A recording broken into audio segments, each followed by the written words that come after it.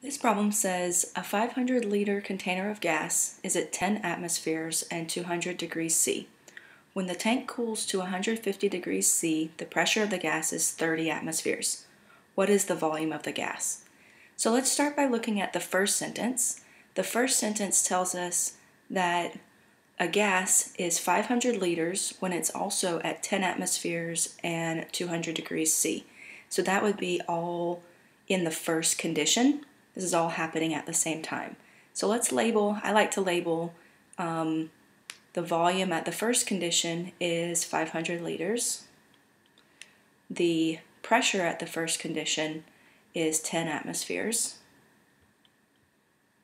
And the temperature at the first condition is 200 degrees Celsius.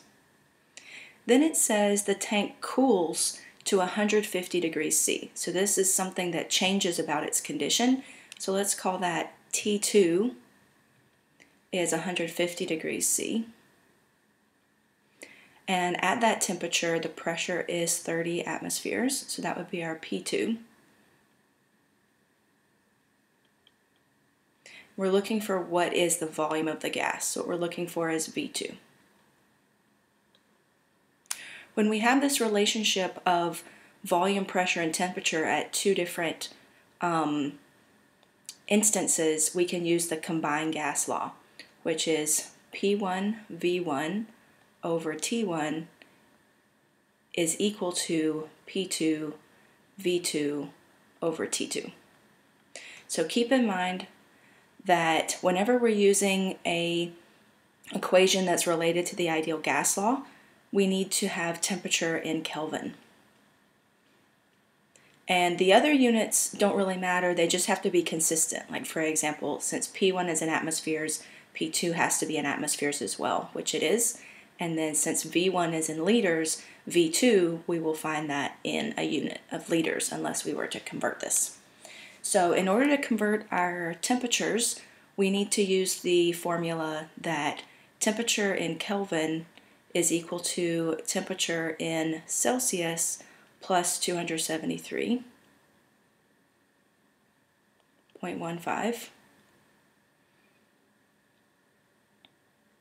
And so now we can add our 273.15 to our temperatures to get them in Kelvin.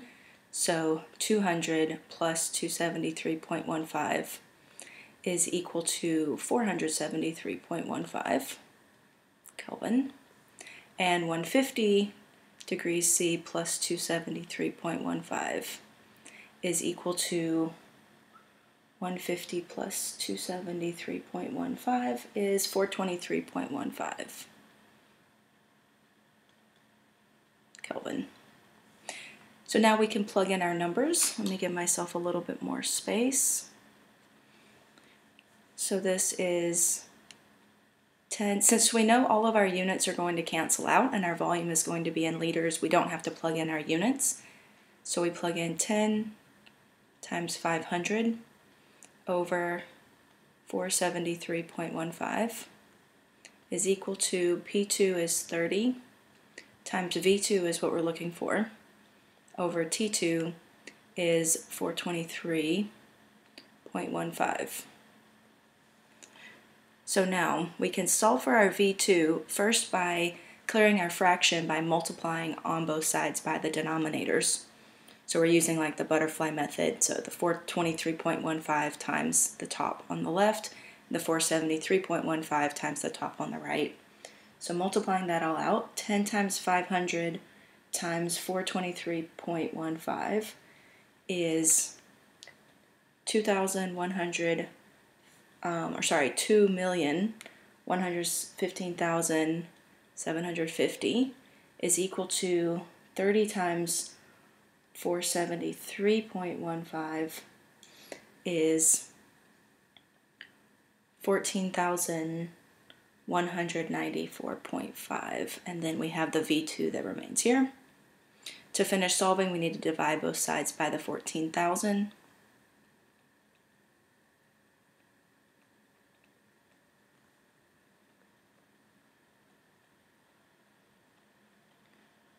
And plugging that into my calculator, I get V2 is equal to 149.054. And we need to round, let's see, round to, well, it doesn't really, I guess it's 1 sig fig, but let's maybe round it to the nearest whole number. So 149 liters. So I hope this step-by-step solution was helpful for you. If it was, subscribe to my channel for more homework help questions like this one. And also, feel free to leave any questions that you have in the comments, and I'll do my best to make a video for you. Thanks for watching.